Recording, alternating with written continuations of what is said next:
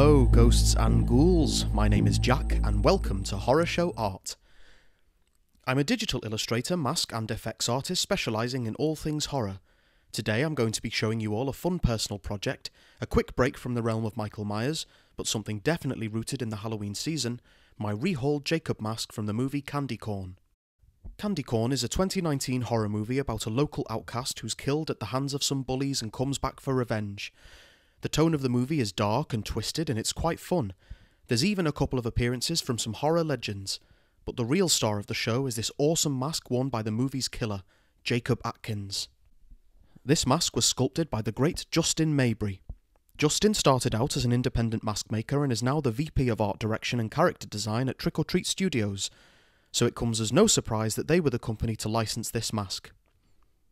The stock paint job was one of the better ones I've seen.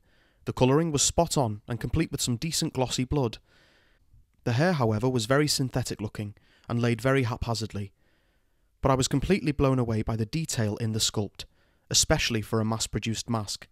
Another one straight from the movie moulds, I knew this would be right at home in my collection. So with the Halloween season in full swing, I couldn't wait to get this piece looking like it came right out of the movie.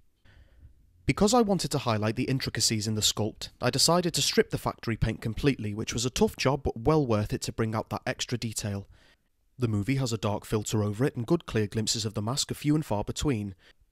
I also couldn't find any behind the scenes pictures of the screen-used mask, so these are the reference images I was left with.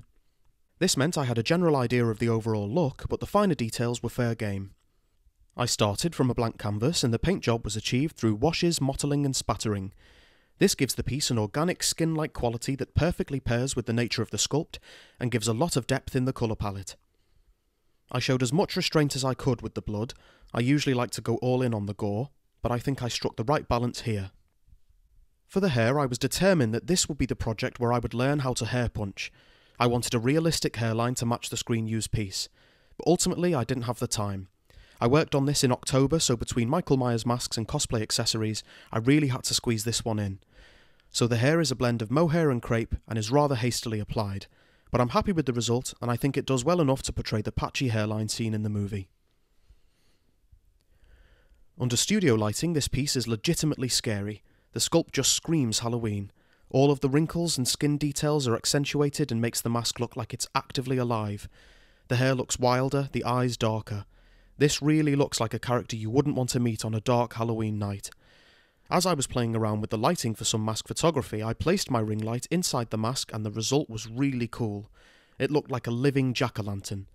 For the Halloween season, I kept this mask above my fireplace, and now it resides on my shelf with the rest of my collection. Thank you so much for checking out this video. For insight into the process and to buy a mask for yourself, head over to my Instagram at horrorshow_art. I'm also on TikTok and you can follow me on there, and do check out my Etsy store for stickers, apparel and cool cosplay accessories.